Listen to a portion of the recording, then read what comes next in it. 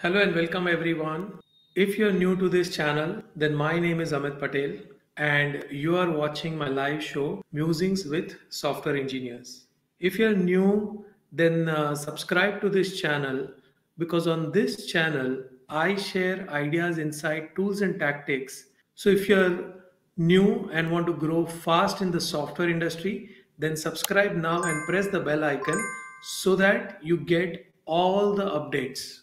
Uh, what will be your biggest tip for college students, for computer science students?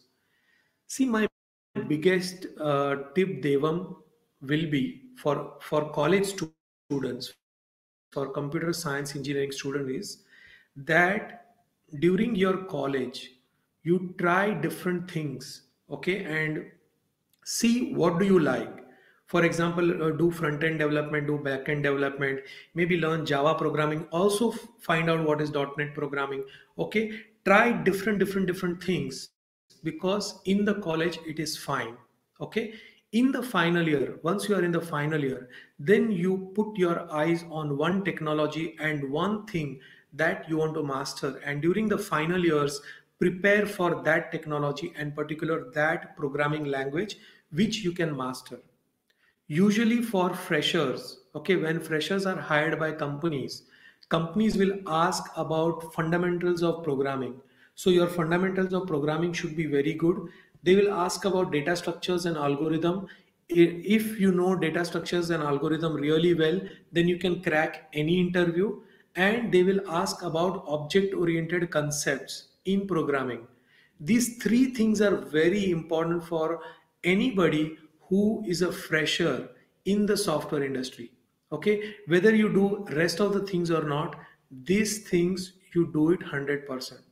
And the important tip that I want to give you is whatever project you do, whether you do an internship, whether you do your own project within the college, you do the project on your own, right from requirement analysis to design to development to implementation. Everything you do a project on your own. Okay, know each and every component of the project. Even if there are 3 to 4 people who are doing the project together, make sure you know each and every component of your project when you are completing your project as a computer science engineer. That thing plus the basic foundation data structures algorithm plus the object oriented concepts, this will help you get your first job much easily.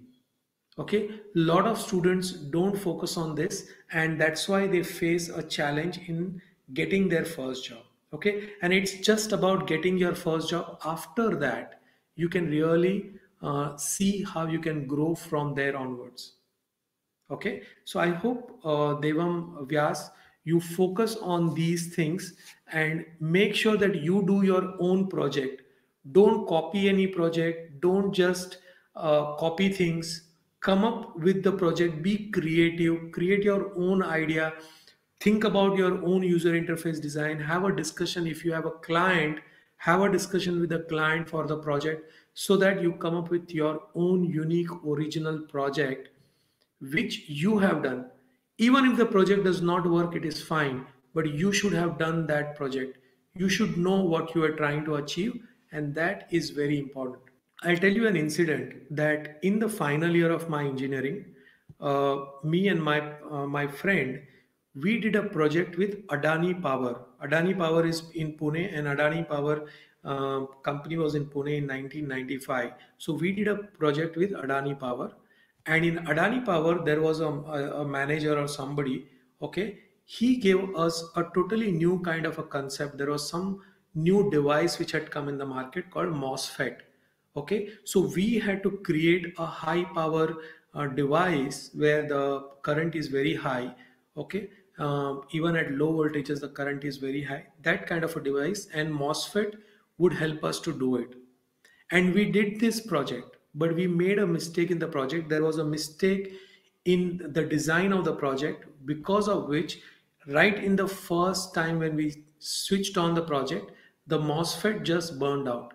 And the MOSFET was very costly. It was 15,000 rupees in those times. So the company only had one or two MOSFETs and they had given us one to test and that was gone. Okay, so the manager then didn't allow us to use another MOSFET.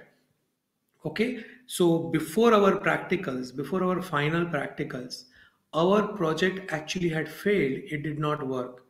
So in the practical, the examiner asked us to explain the project, and we explained the project to him, and we told him that our project has failed because of this problem that happened. Okay, and he was very happy that we explained to him what was the problem that happened, why it happened, and everything. So because we had done our own project, we were able to explain everything. Out of 150 in practicals in that particular project, we got, both of us, me and my partner, we got somewhere around 145 to 147 marks out of 150. Okay, so you can understand that failure is not about the project going wrong. Okay, a lot of students, what they do is they will go and copy somebody else's project. Don't do that. Okay, do your own project even if that project fails, because that effort itself will show your attitude, and which is very important for companies. Okay, so Devam, I hope I did not just give you one tip. I gave you 3 4 different tips, but I think this is important for all computer science students who are pursuing the career in software industry. Okay, I hope this works for you. I really hope that this session, it helps everybody who joins this session. So the most important part to do is subscribe to my channel. Also check the description of this video for my course on how to become A players. Thank you very much and see you on the next live.